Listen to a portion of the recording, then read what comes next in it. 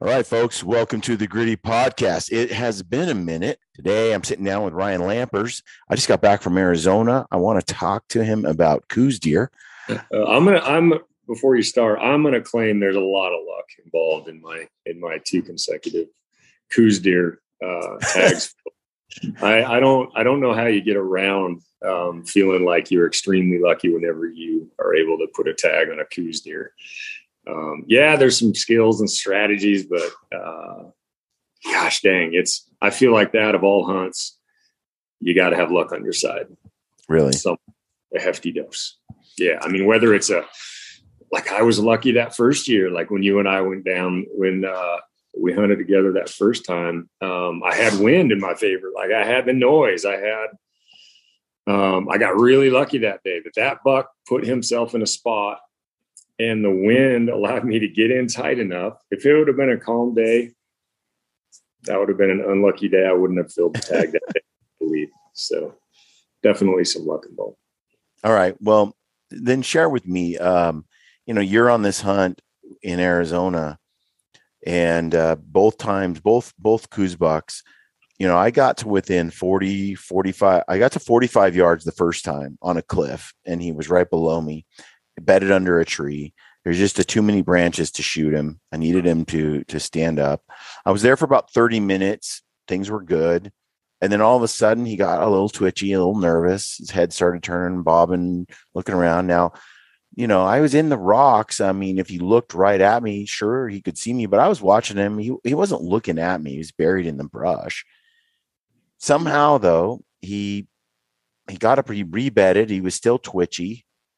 And then he just blew out of his bed and ran down the hill toward where his doe was and ran away. What happened? Like, that's the mule deer in him right there. That sixth sense. That's why I love chasing coues deer. Not so much ag field whitetail, but coues whitetail are at another level. Very similar to a cagey old mule deer. Man, that's a good question because who knows? I mean, gosh, it sounds like you were in tight several times and did everything right. Like sometimes all you can do is get in tight and hope that when they stand, they offer up a shot. Sometimes they go the wrong direction, but you would swear with coues deer over anything else that they do have some sort of a sixth sense about them. It's bizarre. The second time I got to 40 yards and the buck was bedded behind a tree, but the doe was bedded kind of behind the tree a little bit. And we were on a slope and it was on the same elevation as me. And I was here and it was a series of ridges and I was on the ridge. So I crept over the ridge a little bit and I had a shot if the buck was not bedded behind a tree. So I sat there and it was 40 yards to the doe.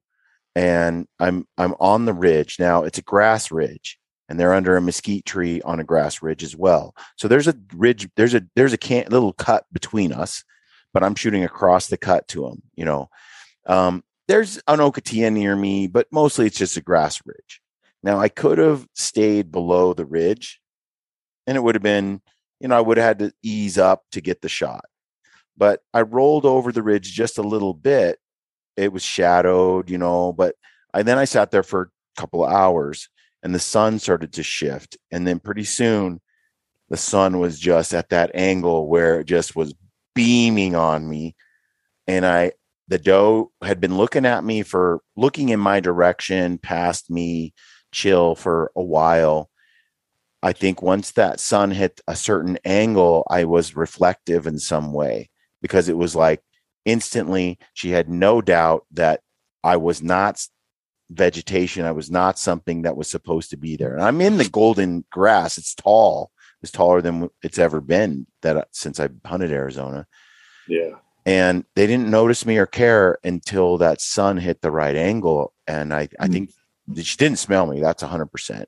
And then, man, she blew out of her bed and she stood there for 10 minutes just stomping and looking at me and stomping and looking at me and stomping. And the buck stood up, but he stood up behind a tree and they stood there forever. And I'm like, dude, just take a step. Just give me and finally she'd had enough, and she turned and ran up the mountain. And then the buck, he just never gave me a good shot. I could have taken a shot at like 75, but just it wasn't a good shot. He was loaded. And gosh, yeah, and that's I know we were messaging back and forth a little bit while you were down there on that hunt, and it feels like if any animal that we chase is gonna pick up shapes and glare and just recognize any little thing that's out of place, it's coues deer, especially those coues bucks or even the coues does. They are so sharp, and I feel like they know their environment. They don't migrate anywhere. They just know their environment so dang well that even just a mound in that yellow grass or the glare from when the sun hits you, that's all it takes. Seeing anything out of place. I mean, they're running from bobcats and everything, they're just such a small deer, and just so twitchy and so turned on.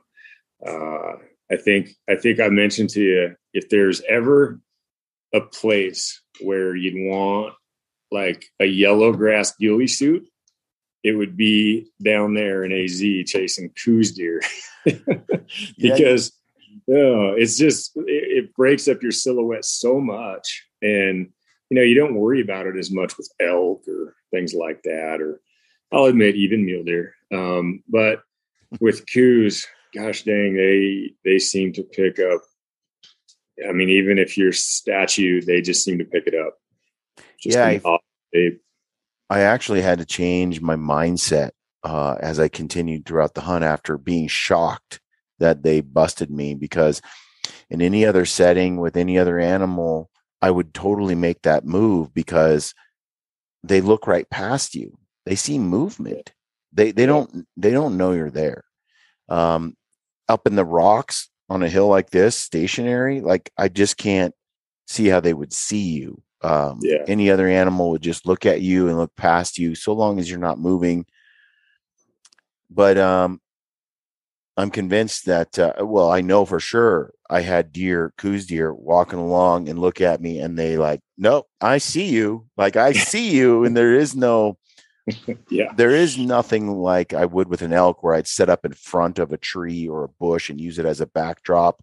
I mean, you're at full draw on that hunt you were on last year when you shot that bull with the frontal, and that bull comes, dude, when he walks into the clearing and I watch it with friends, and they've seen it for the first time, they're like, is it looking at him? Does it see him? And it looks like he does. The bull's looking right at you, big old 6. And he's just like, and then he kind of glazes past you or his eyes wander and it's like, no, he doesn't quite see you.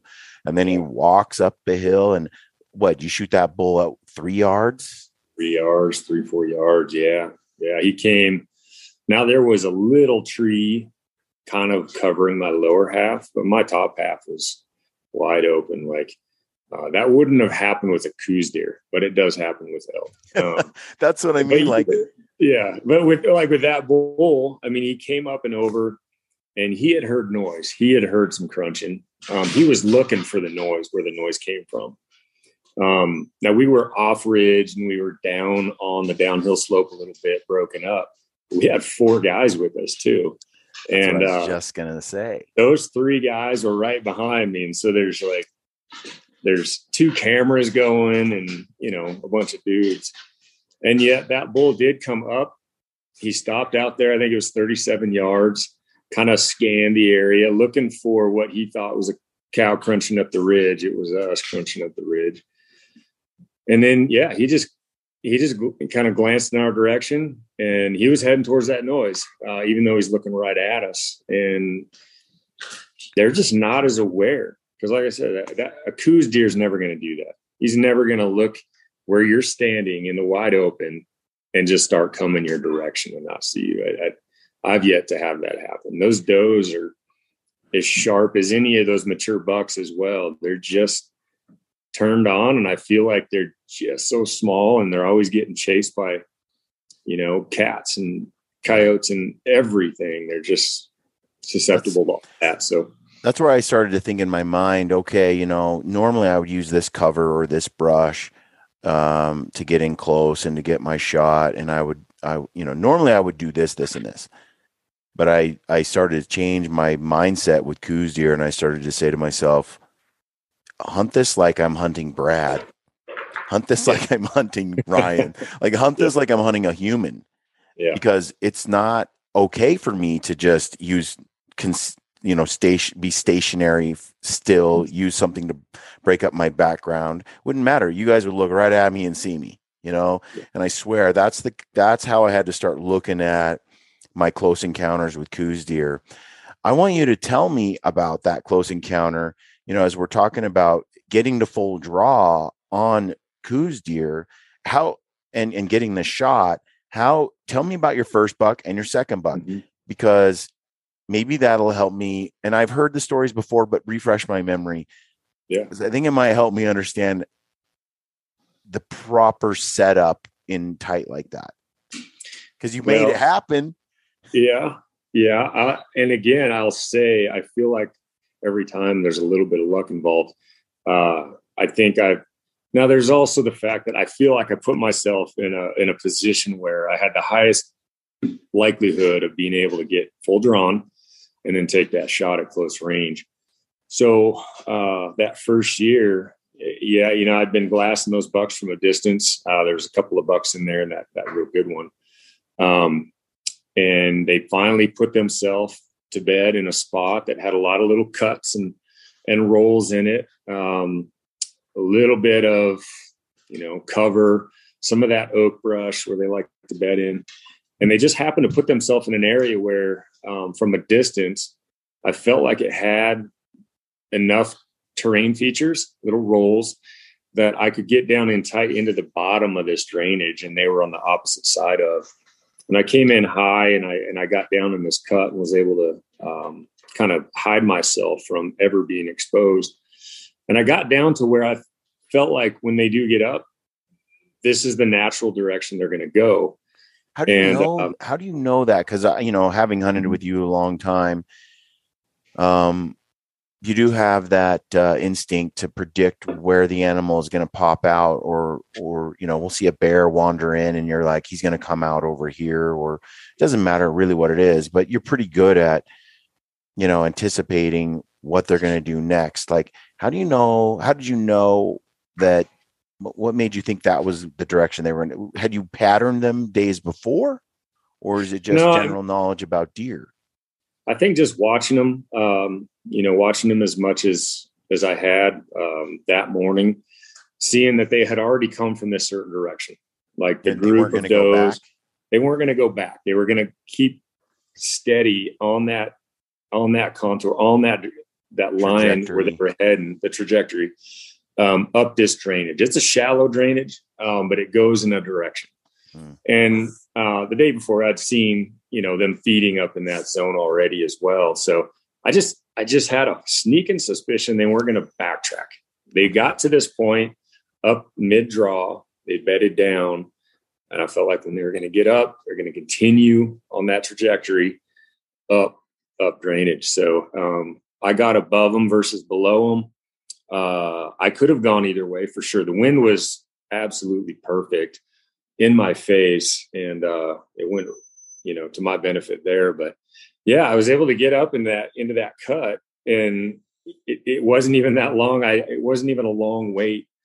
They had stood up and started milling around even before I got to the position that I wanted to be in to kind of hunker down.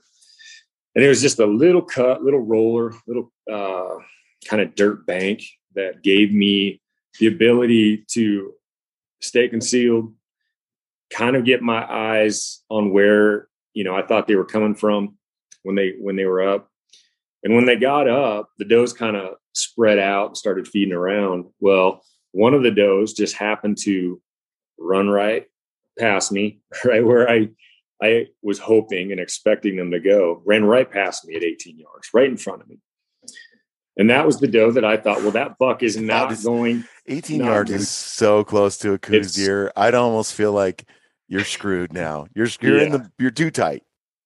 Well, and how this was, like, to paint the picture. So there's a cut straight in front of me, and I am perpendicular to that cut and another cut that dissects it.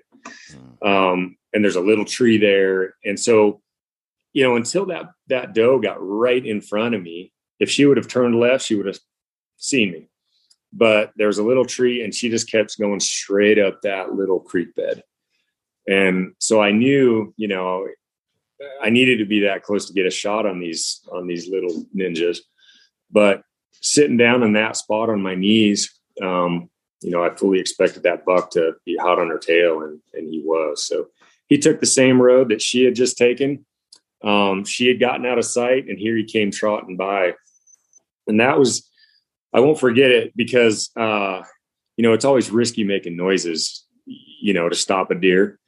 And then it feel like it's tenfold more risky when you're trying to stop a whitetail or a coues deer. And so, thinking about this, having so much time to think about the shot in my head, I knew, like, as soon as I start making that noise, I need to be letting that arrow go. Like, it's split second, like quarter second, I need to let that arrow go. And that's what I did. I was fully drawn. I got fully drawn, and I was holding that thing for a while. Here he comes. Yeah, so he kind of goes back. When did you decide to draw? So I had a little bit of a visual. I could get my head up. There was some yellow grass on the top of this little ridge that I was next to.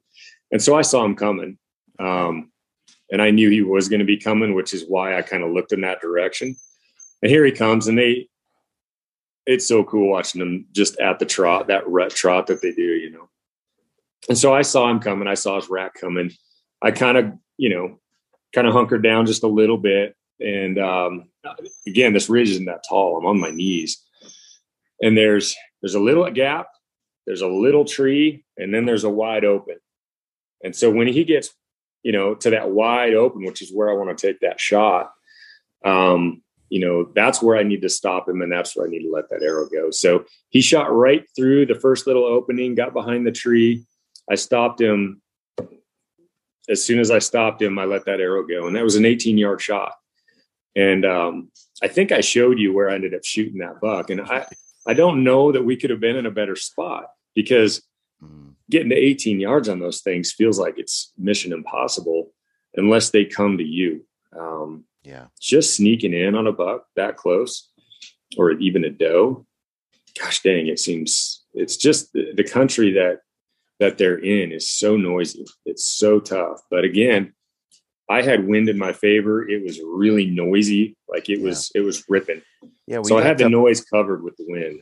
Brad got to 15 yards on a bunch of deer, coues. He had some, we were able to sneak right up to them this year multiple times, 32 yards on a big, we were both in that tight bubble. It's close. And normally we would sit back and try to let them come to us, but we did have cover wind. We did have terrain, and actually with a little bit of wind noise, like always, it changes everything. It changes everything. And it was a wet year.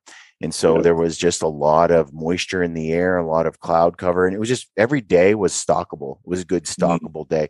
I've been there with you when you can hear a pin drop from 500 yards. It's just, we hear guys talking, 300 yards away and a whisper, and you're like, there's dudes up there. So, and those little guys, they'll pick you off from 500-600 yards with ease. Don't expect that at that distance or that range that they're not going to see you, because they do. They are that aware. And once they see that movement, man, I feel like they don't just go back to being normal. They either trot away or they focus on you for 30 minutes and continue to watch that area. So you got to 18 yards. Yeah. And you took that shot. Took that shot. Right when you just like did like a grunt, like a and then shot. Yeah. It was just and he was stopping. I was releasing at the same time. Nice and close. And that's the thing. They're so twitchy. I'm not a big whitetail hunter. I haven't done a lot of, the tree stand stuff that you've done and all that jazz and blind hunts. I just haven't really gotten into that. So knowing how small they are and how jumpy they are, you fully expect them to either dump down a little bit and dodge that arrow potentially. But my whole plan was, and I think it should always be the plan with coues deer, is if you do have to stop them, you better be releasing that arrow within a half a second of them turning their head, because they're gonna boogie. Yeah. Just that turned on. Yeah. So and much that's trickier. It's very similar to what happened on the next coues deer that I had. Really nice close shot, 20-yard shot. Again, where I was at behind this boulder, there's a valley, a saddle that buck was coming through, and I was kind of perpendicular to that. And he came full broadside through the brush on a major trail, and I got that shot right there. But if you remember with that buck, I didn't hit him where I wanted to hit him. It ended up being a frontal shot. And, that buck stopped. He turned, I released. And within that half a second, he had time to spin back towards where he had come from. He's walking left to right. He spun. I had that right behind the shoulder. When I released, he spun and took it full frontal. And that's where it put him down at 20 yards, that fast. And I was blown away because I thought at that range, even though I shoot a heavy arrow, it's pretty fast still. I didn't expect him to go move that fast and get full frontal like that, but he did. Yeah. No, I this year I did feel that, and I think it was just a good year for big deer in the desert, because we found quite a few, especially on the coues deer side. We did find our deer, and the thing that was really interesting I've observed in the desert situations is you and I have hunted in areas where it's crawling with coues bucks all over a mountain range. Yeah. We've gone back in a dry year and there's not a coues deer to be found on the same spot. Right. And what I've noticed is year over year, it's the moisture and the weather, the vegetation plays a huge role in where they congregate. Just because you have a honey hole one year doesn't mean it's a honey hole next year. Now we're talking extreme desert, really far south, Mexican border kind of stuff. Or just the desert that just has no water in it outside, areas like Tucson and so forth. It's just so dry. I think your honey holes shift when it comes to coues deer because the water makes a huge difference. Makes all the difference. Yeah, we've talked about that. It's, an area where I felt like I had that feeling like, man, I think I could come back here for the next 10 years. We talked about that. And daily be stalking coues bucks, because I loved the environment that they were in. It felt like they were always going to be there. There was a creek, a small creek. It had all the cuts and rolls that a spot and stock guy loves to have, and combo that with these coues bucks. I felt like, man, this is going to be the ticket. It wasn't crowded with people. Perfect spot. Fast forward, go back there on a dry year. Last year, I couldn't scratch a doe off of that hillside or that entire drainage. It was absolutely empty. Now, no monsoon season last year equated to no tall grass. It was literally dirt. No. Where we're looking at 3, 4, 5 foot high grass in places on, I think, your average year with a good monsoon season. Last year was down to the dirt. You could see everything. And so there was no places to hide. Water was really, really scarce. And I think the lack of nutrition brought a rut that just wasn't very strong. I feel like they weren't cruising like you usually see bucks, just coues and mule deer bucks, just, running ridges looking for does. Last year's conditions, we just never saw that. We saw rut action. It was limited and it wasn't all day, even though we were there for the peak. Whereas a lot of years, it's pretty easy to just glass up coues deer throughout the day. A white streak just going all over and all over chasing the place. And fighting, and they bounce like rabbits through the desert. And you can't not see them rutting. Yeah. This year was, and then this year, we followed. I was really excited to get down there this year because of the fact that their monsoon season was incredible. Like the water tanks were full, the grasses were tall. Now that can be good or bad, but it was going to be more of your typical year like we've seen in the past.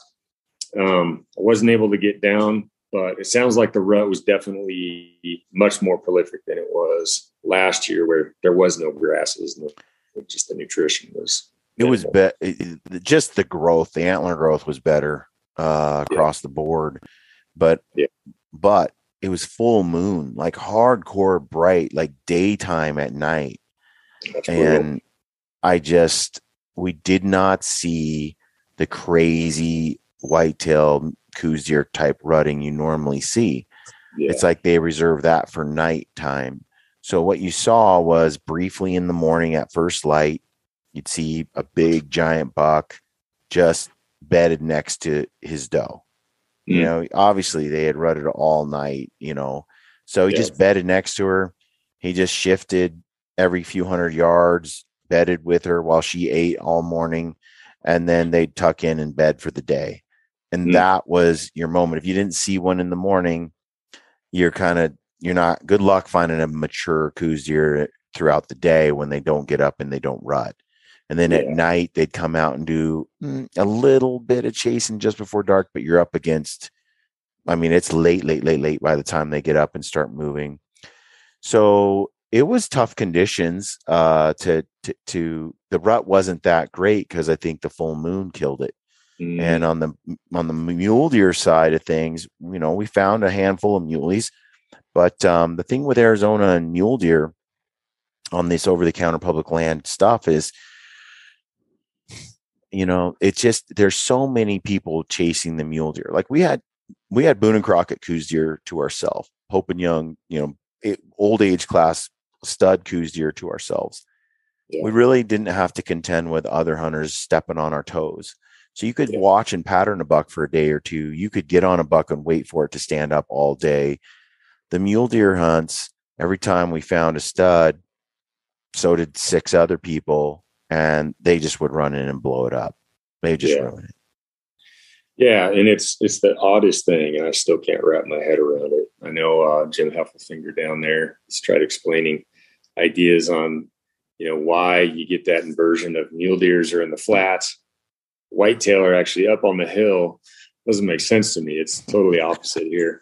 But that's what makes those coues down there so cool is they literally act like a mule deer, and those mule deer just bebop around in the flats where they're visible. It's easy travel.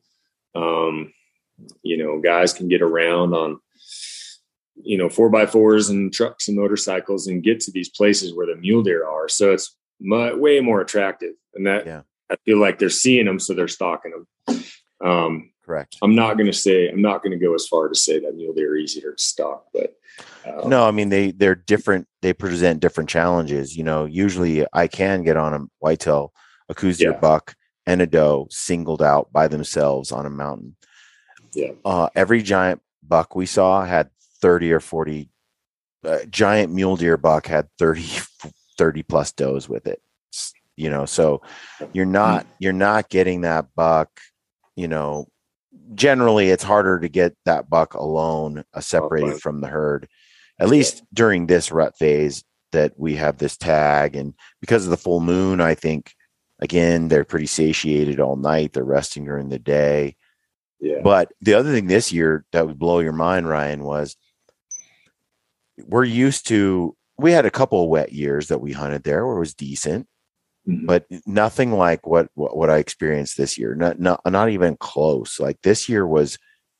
That's what you were saying. Water everywhere, huh? Just water. Everywhere. Yeah. Water everywhere. Every little cut, drainage hole had water in it. It was cool and wet in all the washes. There was water just seeping up in the, the washes are normally dry. Well, there's just like some underground riverbed right there, and the rock is all wet, but it's not flowing on the surface. And you kick into the dirt and it would fill up with water. And so that whole thing was very different, seeing the, so when these mule deer in the flats would hit a wash, those washes were so dense and thick. They can disappear in a wash in years past, but this year was, I mean, once they went into a wash, you could have hundreds of deer in there and you would never see them or be able to track them. It was just dense. And that's the big disadvantage on a high water year, because even with just the yellow grass, I mean, those deer are so small, they disappear on you. You could be glassing them up on a wide open hillside. They lay down, they disappear. So if you don't have your knockers like locked into place, you don't know where he is. Especially the coues deer, because we got on the coues deer. I think we didn't glass up coues deer in certain areas, not because they weren't there, because we couldn't see them. Yeah, because the vegetation's too tall. Right. You had to get at a certain angle on the mountain, and you had to like really angle just right. So I don't know. It was still a really fun hunt, and it was a testament to me. Brad and I had our stockisons on, and we got in close. We got in close on some very, very mature coues deer bucks, big bucks, and people say, there are guys you're like, it's too hard. It's too hard. No, it's totally doable. We had 3 or 4 days in a row we're in bow range. It was an awesome hunt. You can't ask for more, except for, finally putting the arrow in one. But I just love those little diminutive little guys. I love chasing those things. There's like no accomplishment in the world bigger than arrowing a coues deer.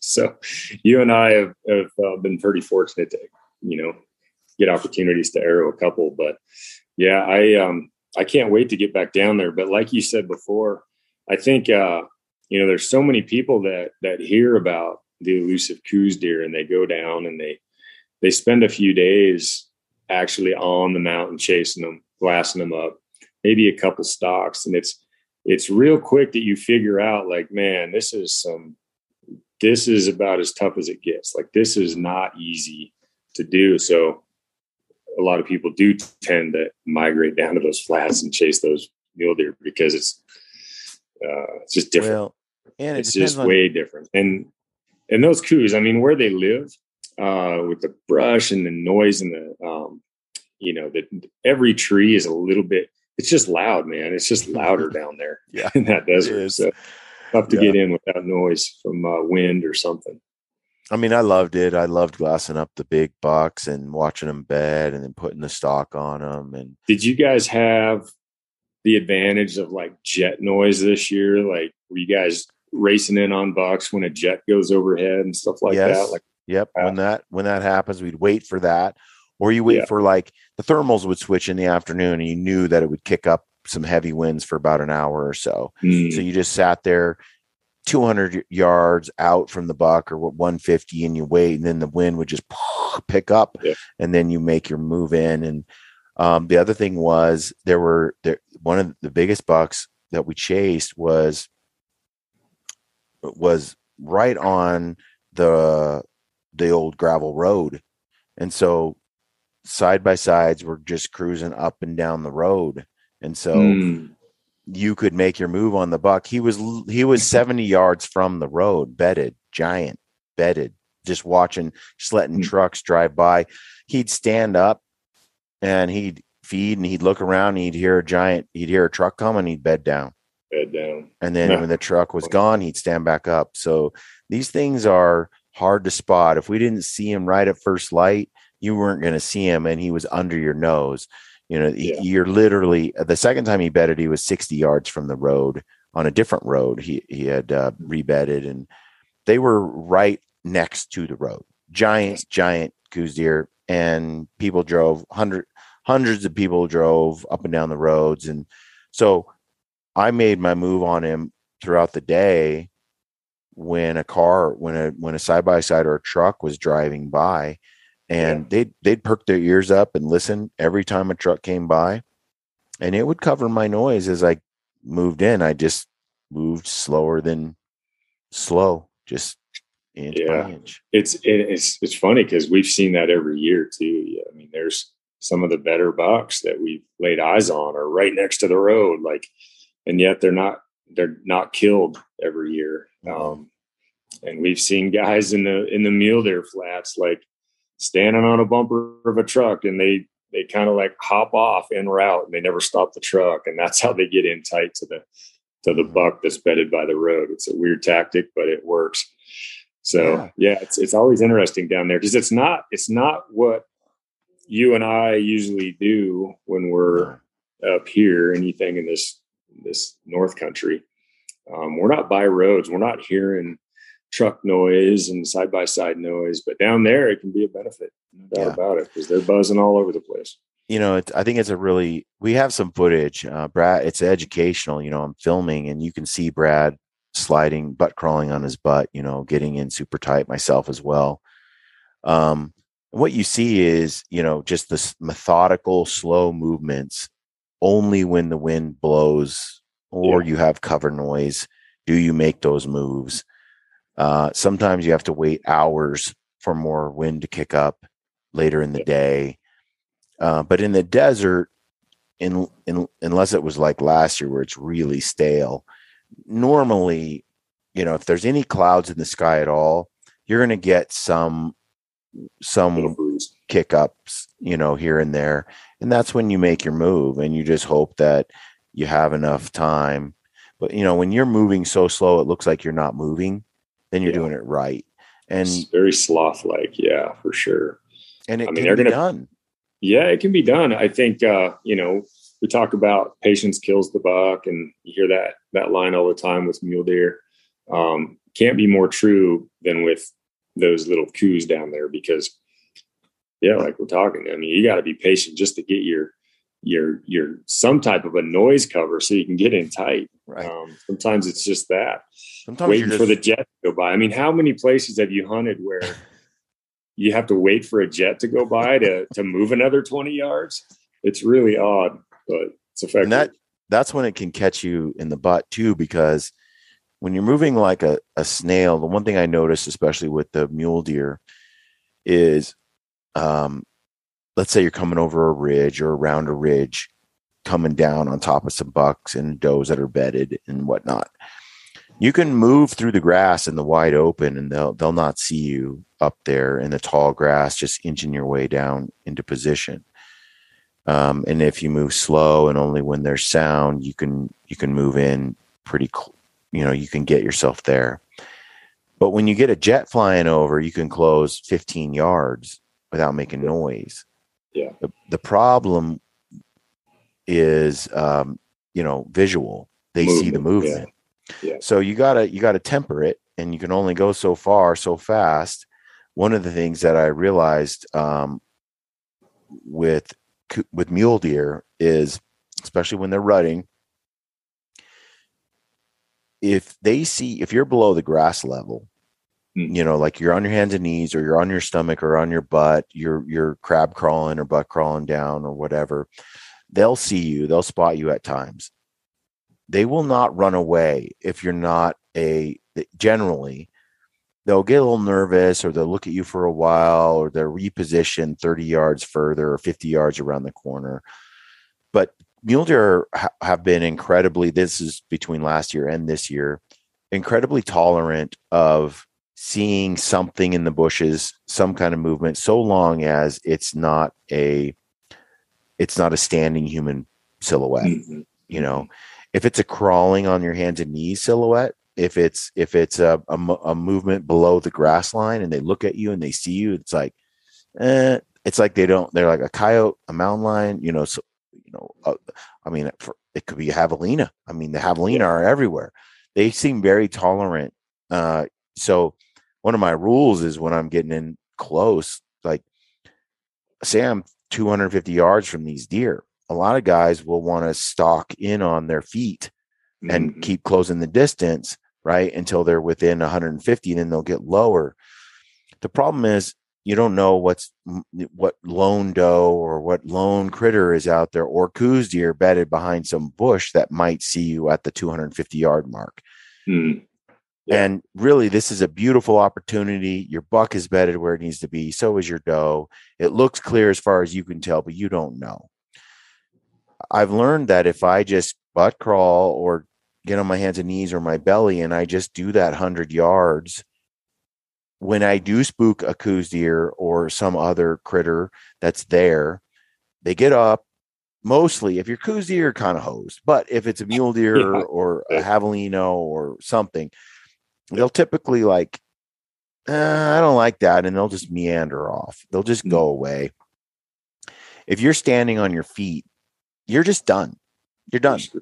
You're done. They look over at you. They see you. You're done. There's no tolerance for it.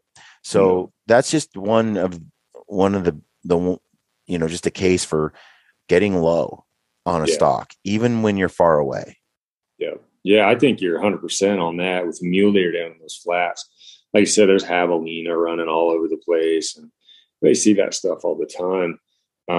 I think with the tininess of those coues deer, like how tiny they are, when any bobcat can get them.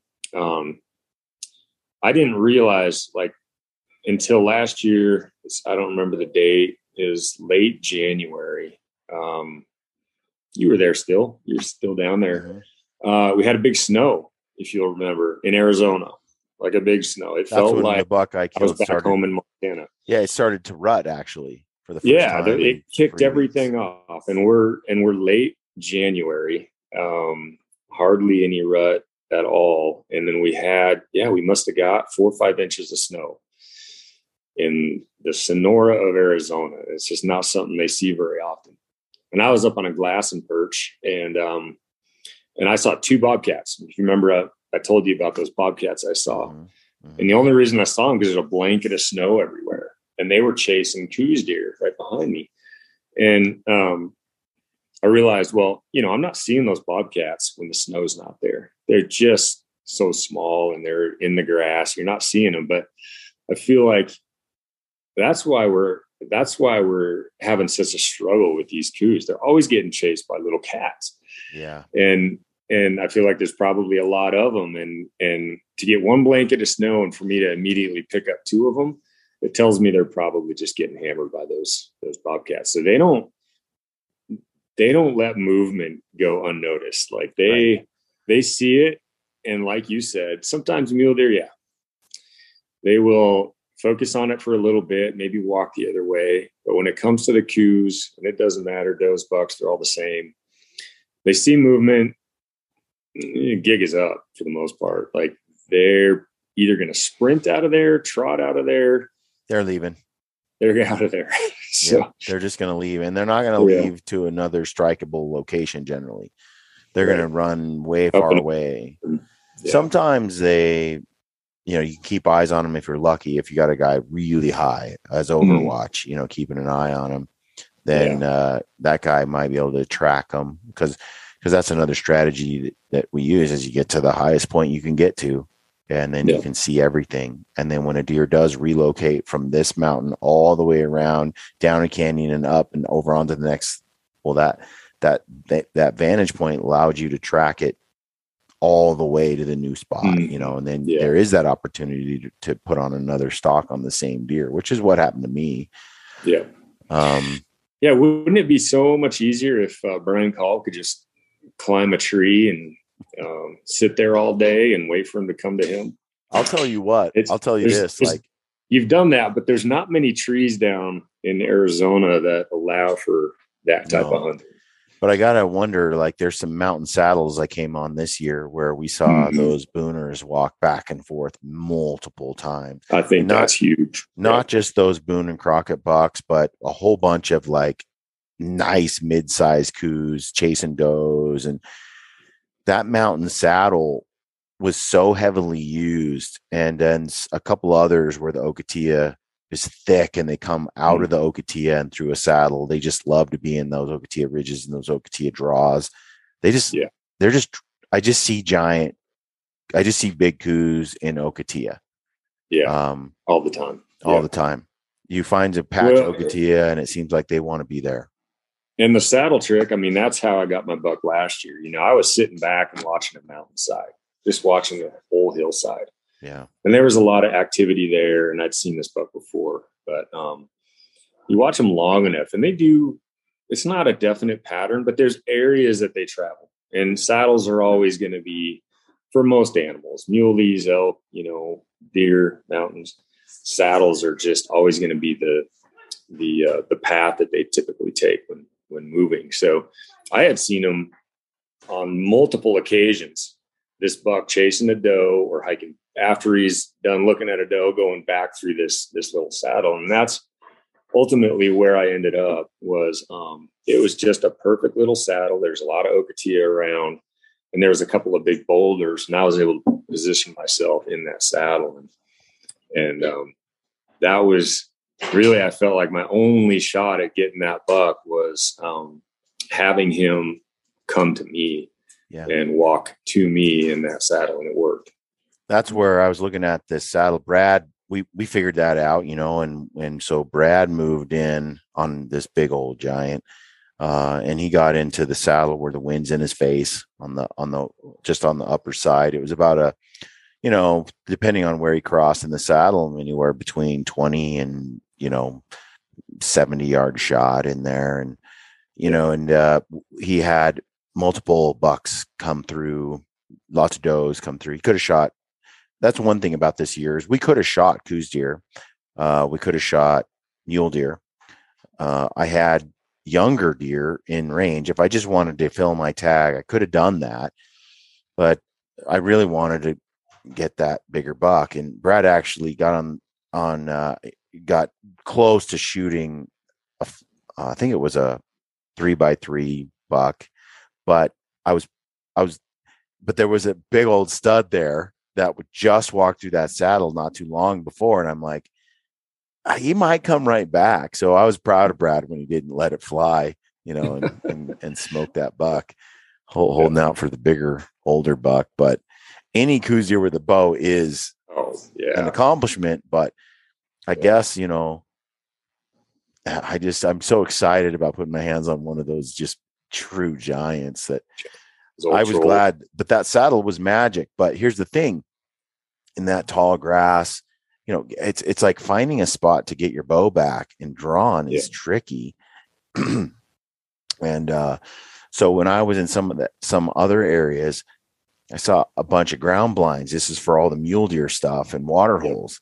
And I'm wondering, if a ground blind on a mountain saddle wouldn't be devastating, because think about how quiet it would be. The ground inside there, your movement is concealed. You can draw that bow in the shadows. They don't see it.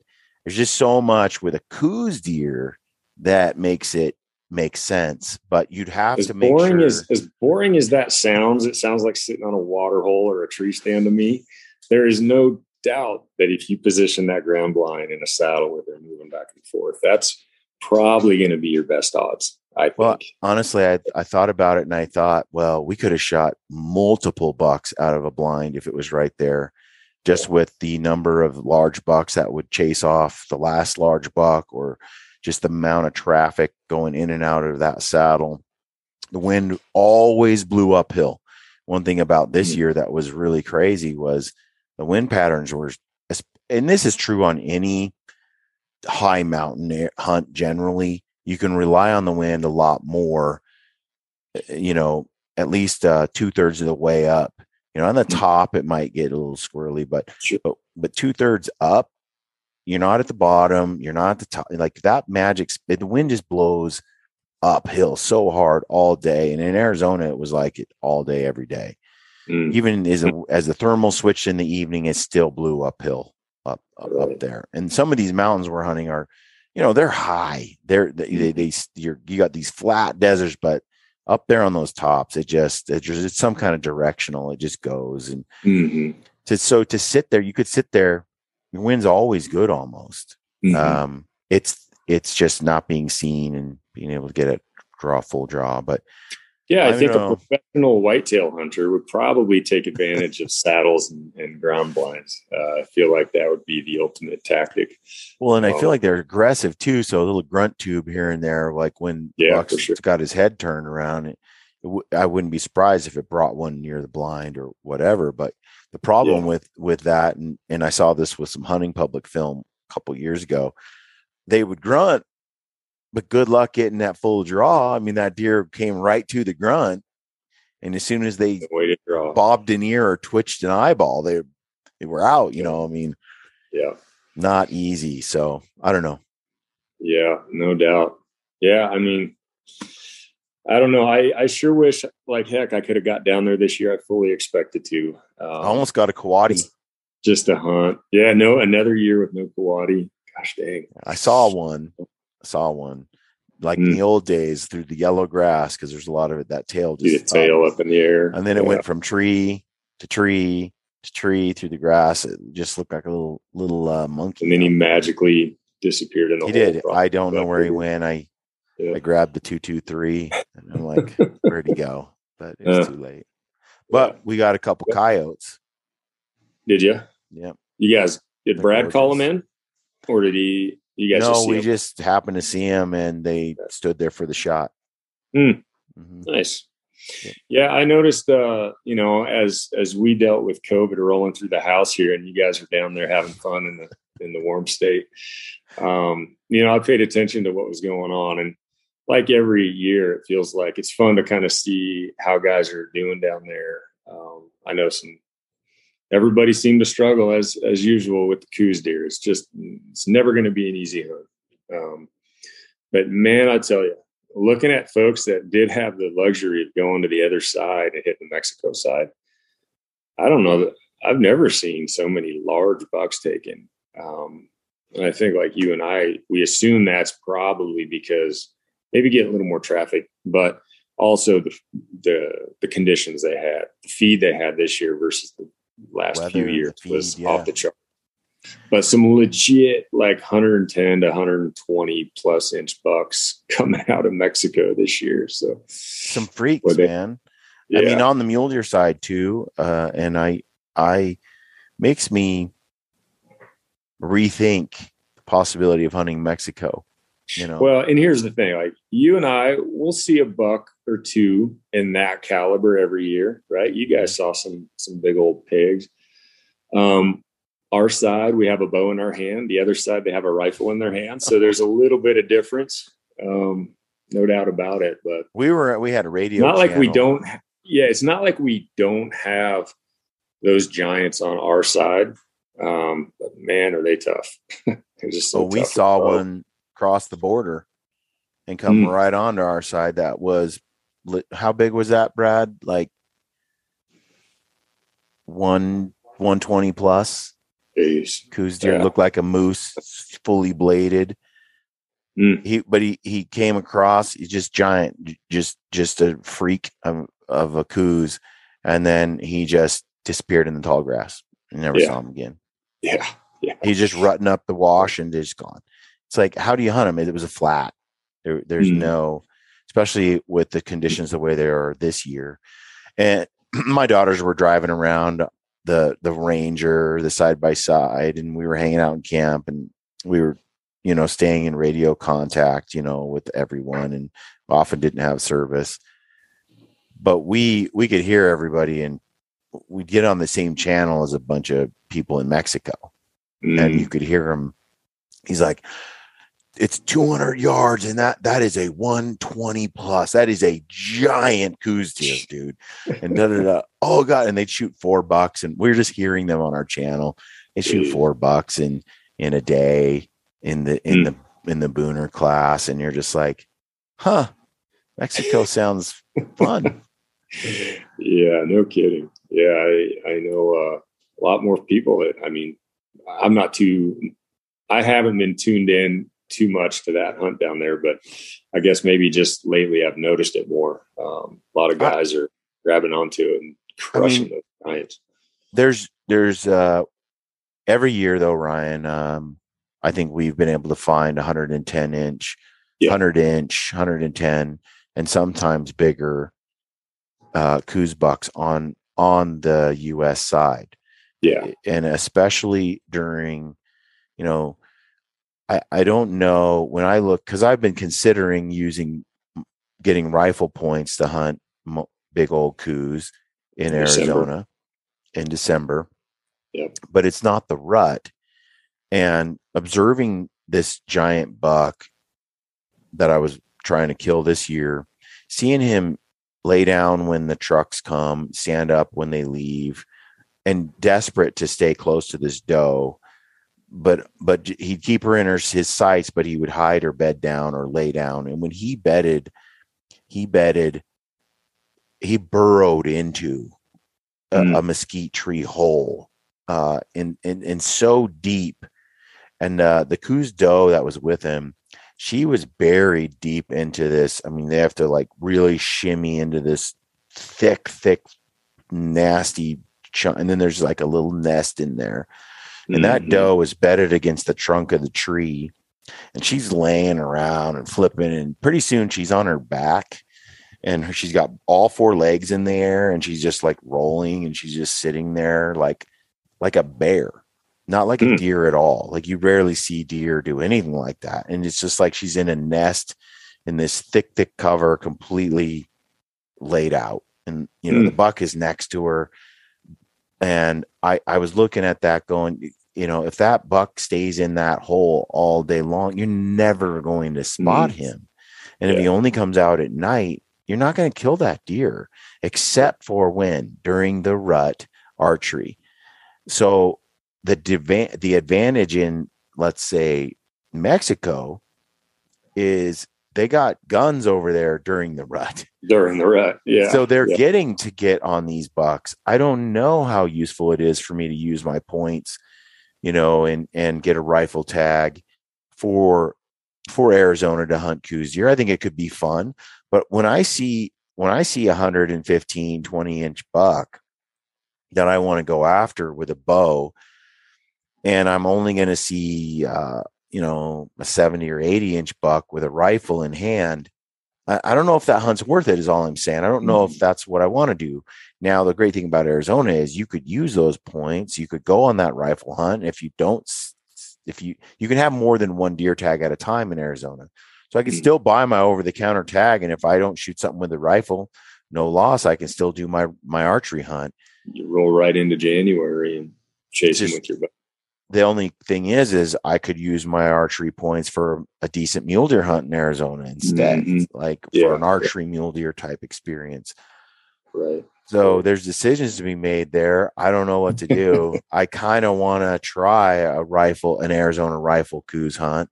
It'd just be so exciting if you could. I do believe, like I do feel like my glassing skills and my patience and all of that are on a higher level than a lot of hunters, just because of the sheer time I've been able to spend in the field.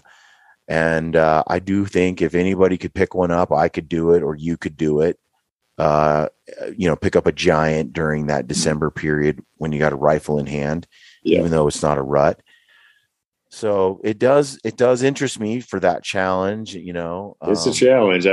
There's nothing easy about it. That's for sure. Cause like you say, it's not during the rut. And we know people down there that do that. And they're definitely not successful every year. And when they are, I haven't noticed that they're taking giant bucks. They're taking any buck.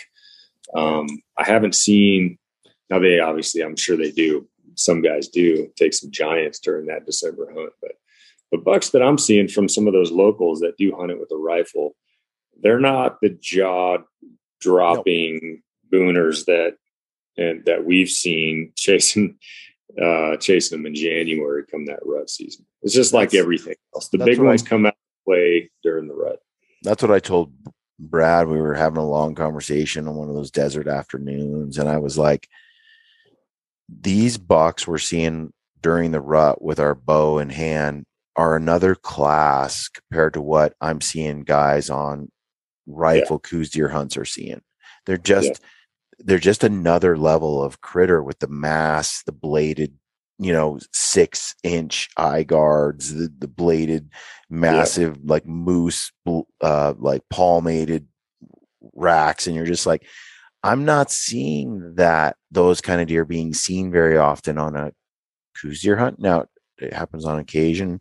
Chris Denham, I've seen him put some on film, but not actually kill one, on some of those same hunts.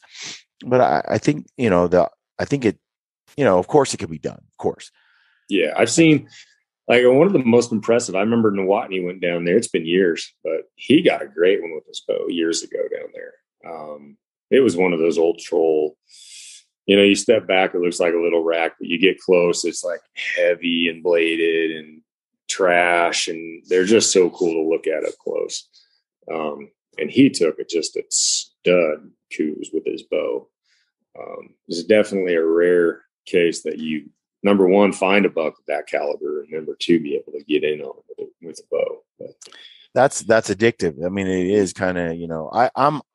It's the ultimate challenge, Brian. The ultimate challenge, coues deer with a bow, I think. I do feel, though, that when it comes to, I am not species biased necessarily.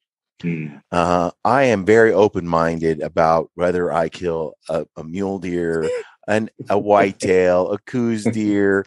I am extremely, extremely open-minded about. I have no preference on the species, but I am an absolute bigot when it comes to age and class, like size.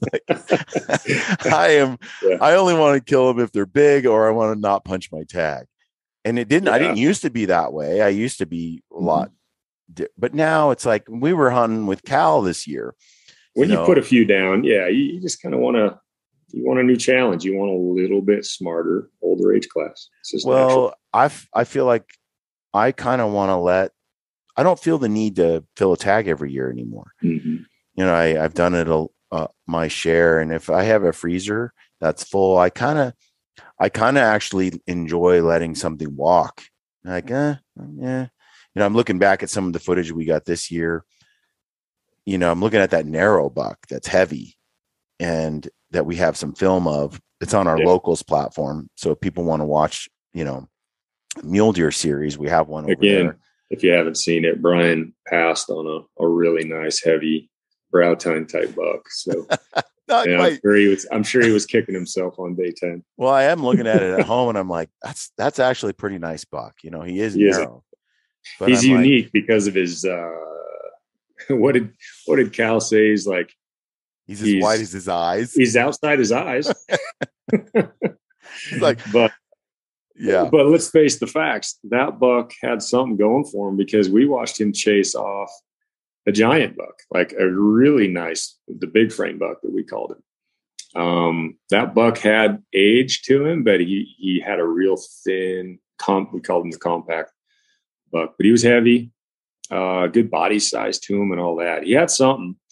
I think he probably would have been better than we thought if we would have got up close to him and actually taken him. Yeah, I think so. I've looked at the footage a lot more once you get home, and I'm like, he's bigger, but he's bigger than I thought. Yeah. Even out there. But at the same time, the buck you shot is a giant. And when I look at that, it's like, there's a potential. There's still days, to find a buck like that. And the idea of keeping my tag and being able to still get an animal like that while there's still time is more exciting than taking the buck. It didn't used to be. I would have been really stoked to have a buck like the compact buck years ago.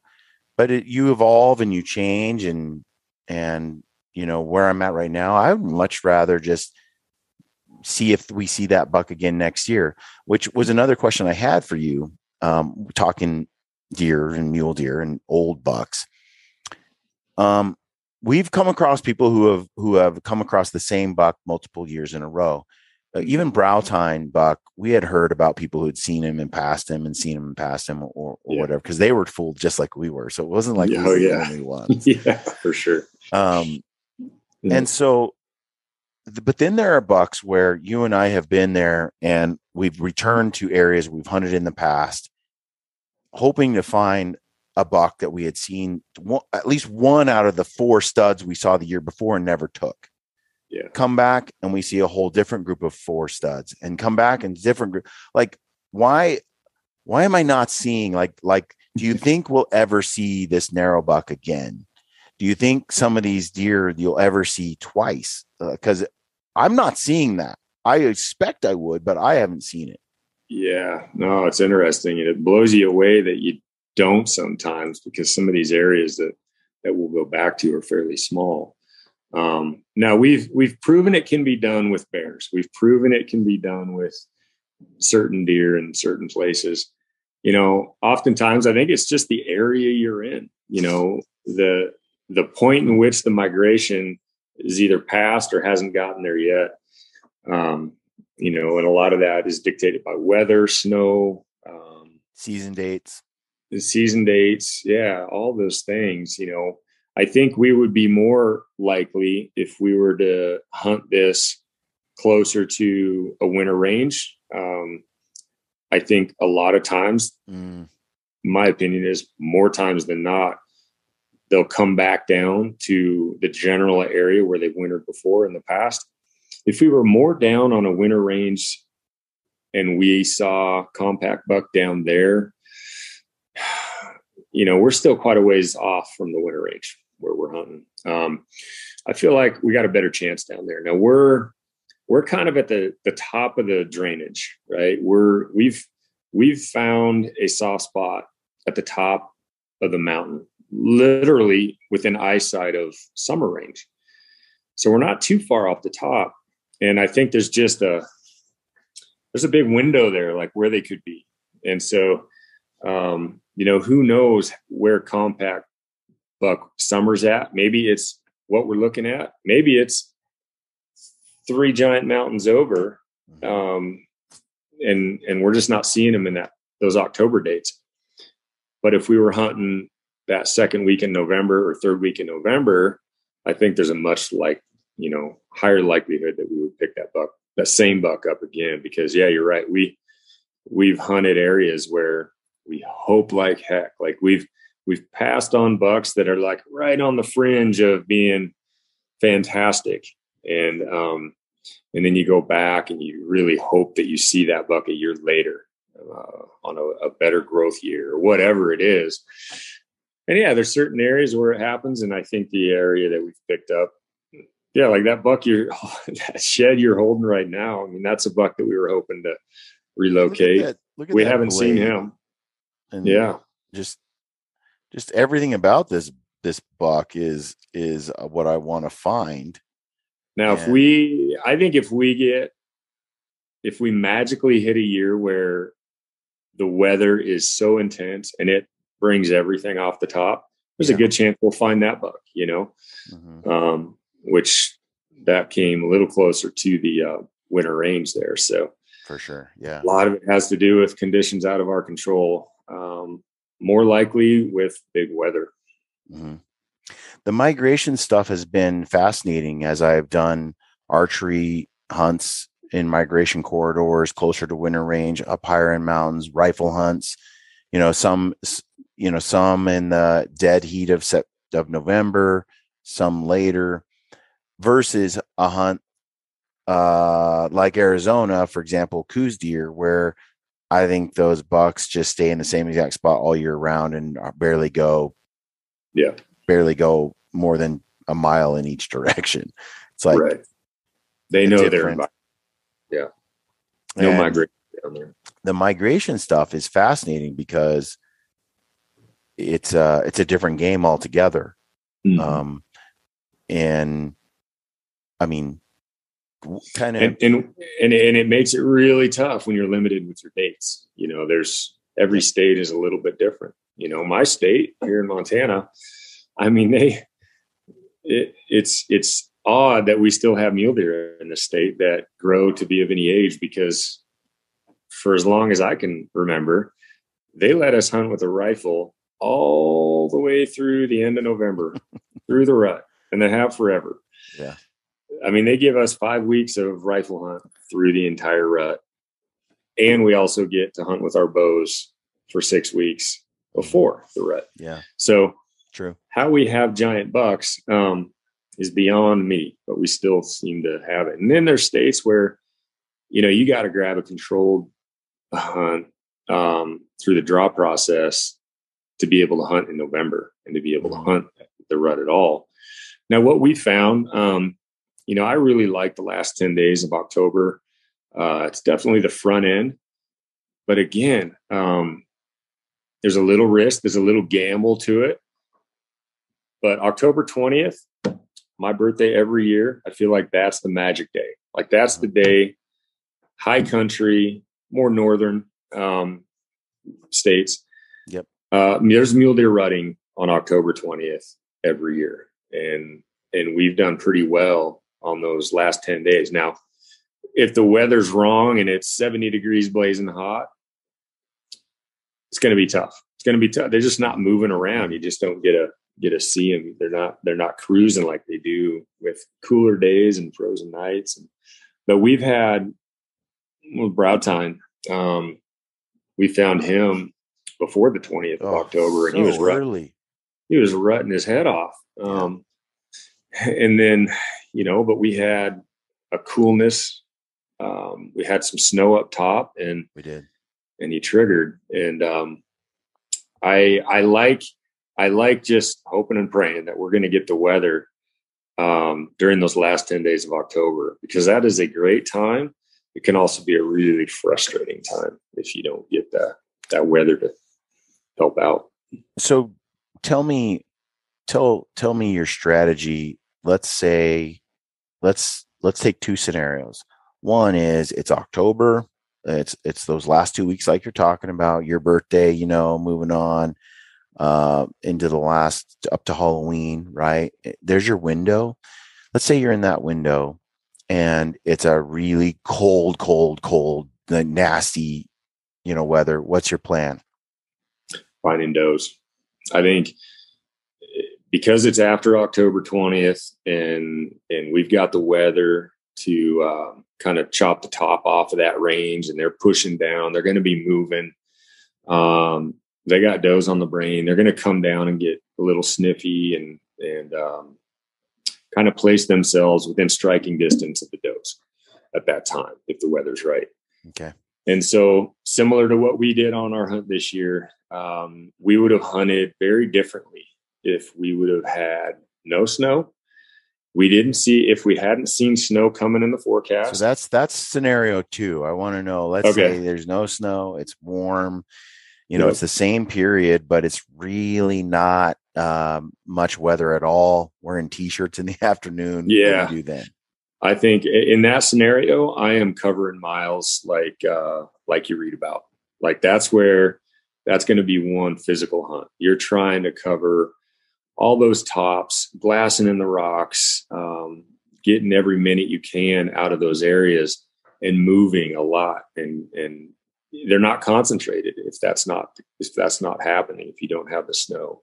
Now there's definitely areas. I mean, Colorado, we're talking about a state that is very different than say like a Colorado above tree line state, very different tactics and scenarios. But where we're hunting, it's timbered, it's rocky, they're hard to find, they're spread out. It's not a high deer density area whatsoever. It doesn't become that high density until you chop off a couple thousand feet of that range with some snow. Prior to that happening though, we are going to be covering a ton of country with our glass, hiking those ridges, looking at those open tops, outshoots, stuff like that. Versus, are you generally going high? Yeah. Yep. Top of the heap, in my opinion.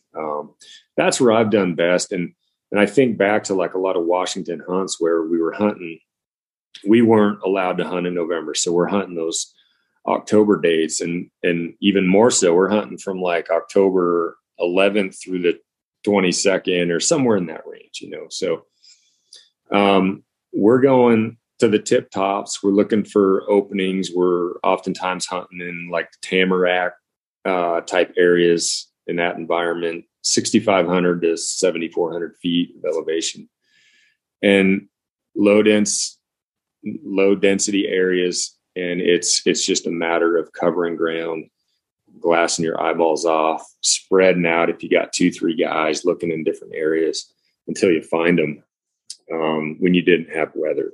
And those can be really tough, tricky hunts. And everything changes and tactics all change when you get the weather. It makes it a lot easier. It's still a patience game, like scenario number 2 that you wanted to talk about. You see snow in the forecast. You already have some snow in the high country. You can expect that there's going to be a migration. You can expect that they're going to start moving. We like to find those little soft spots that hold the does at that time of year. And you find the soft spot, and you find, a handful of does, or even better, multiple small groups of does in a drainage. And you sit back and you play the patience game, and you let those bucks come to you, with the expectation of hopefully more weather, cooler days, frozen nights, things like that. And that's worked really well for us. And that's the ideal situation. Yeah. So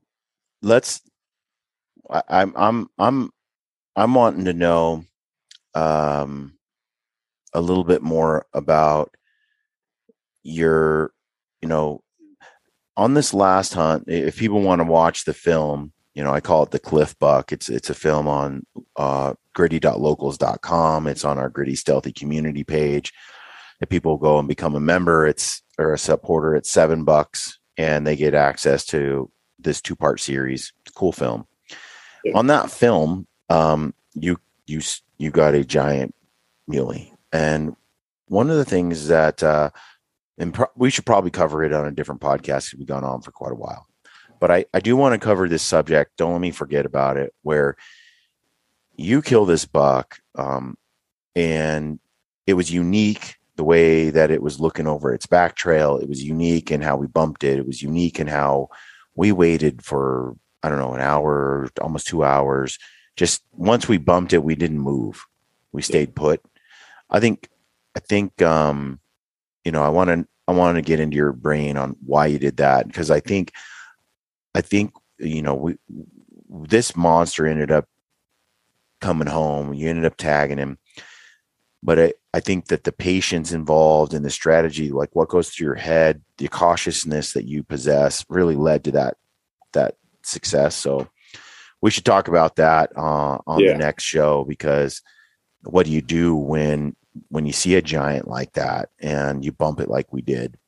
Because I can think of many times where that's happened, and guys just start panicking, running around, and frantic, and they never see that deer again. And yet that's not how it played out for us. So we posted up and played the long game, the patience game, for sure. But we should definitely talk about that. Just how that went down upon first laying eyes on that monster to actually getting that shot. I think it'll be beneficial. You can take a lot from stories. I think you can tell tactics, but a story really helps me remember, and take in a lesson, more than just, hey, this is what you do here. Gives it sticks better. Before we end this podcast, let's talk a little bit about the Western Hunting Summit that you have going on. For people who want to learn more about hunting out west, you've got a killer face-to-face event that you're putting on. Where are you at with that right now? Yeah. So, we did our pre-launch back in December, and we talked about it very little. Like we didn't do a whole lot of talking about it this year. We're just curious, how popular it'd be. And we had a great pre-launch for it. Kind of sells itself, being here in Montana, 4 days spent in this place with us. Everybody stays on site. We feed everybody every meal. This year, is different than last year. We try to keep moving. We changed it. We have to change it because we've got so many repeat folks coming back to these things. Like, we just can't keep it the same. Like, we can't have the same speakers. Right. We can't have the same venue necessarily. Last year, we had our event up in the crazy mountains, and I don't know that it could have been in a better place. We were a little bit limited because, of course, every year I want to take these guys on a good climb and hike and get some sweat going and stuff like that. And then I want to glass animals. Well, when you do that, like, it took us onto the Forest Service land. So, I grabbed permits for that, and it's a little bit limiting as far as what you can do, how many people you can take at a time. And they weren't allowing me to do like an overnighter last year on the mountain with the permit. So that was a little bit of a bummer. We still made it work. We had a ton of fun, saw a lot of animals up there glassing. But we had to do it in different stages of people, This year, we've got Turner's old ranch. So Ted Turner, folks tend to know who he is. He owns and has owned a crud ton of land here in Montana. One of his pieces is just north of me, up towards Townsend, and it's 27,000 acres, maybe just under 27,000 acres, and it is in some prime elk country. There's a crud ton of bears. There's a crud ton of giant bulls, and a lot of mule deer as well. And so I secured that piece this year. And what's nice about the Turner place is I don't have to do the permit process. I'm not limited. We can do an overnighter again, go back to that, do some big hikes as a group, all those things. So this year we're going to be doing a lot more mountain time. Some of the education pieces with different presenters we're going to do on the mountain versus in a classroom type setting. We got some great entertainment coming in with some music. We've got, like I said, feeding everybody. We're going to have, again, some challenges like our 3D shoots. Those are always a lot of fun. Last year, we mix it up. Last year, I had folks carry weight on their back, weren't able to take their pack off the entire time. It was a 5-mile 3D course, and we competed with it. And it was just a ton of fun. One of my favorite pieces to the summit. And pretty much anyone who's done it wants to go back and do it again. I mean, that's a testament to the course. Every year we send surveys out for everybody, and great responses. What is what classes are still available? Which events can they still attend? So, like I see every year, elk always goes first. People jump onto that elk event. And that's the very first event this year. It's June 9th through the 13th, 9th through the 12th. And that one is right there from being completely sold out. The next event is the mule deer specific event, and that's the very following 4 days. So it goes from Thursday to Sunday. That's going to be the 16th through the 19th. Okay. There's still a few spots there. So obviously I'm doing animal specific this year versus weapon specific like we did last year. Right. Now the last event is June 23rd through the 26th. And it's a combo event. We're going to have speakers talking about elk, deer, both weapon types. And that's a family friendly, encouraging people to bring their kids. We're going to have folks there to entertain the kids, teach them shooting, all the things, do a bunch of fun little activities. So, the adults can go off and we can do our thing, and the kids can, be down at the bottom there on their own hikes and own events. But most likely some of those kids are going to come with us as well. And where do people find the links and stuff to sign up? Yeah, just go to westernhuntingsummit.com and you will find all things summit on the site there. Yeah. Cool. westernhuntingsummit.com. And then, anybody that's listening that enjoys the show, You can support the show by getting yourself a swanky, stylish, stealthy hunter rifle cover and glassing pad. Do you have any of those in stock? Because you had some new colors I saw the other day. Yeah, we keep adding colors. So we got 4 colors now on those rifle covers. Yeah, we've got the coyote, the ranger, the black, and the wolf gray there. So and then use the code gritty.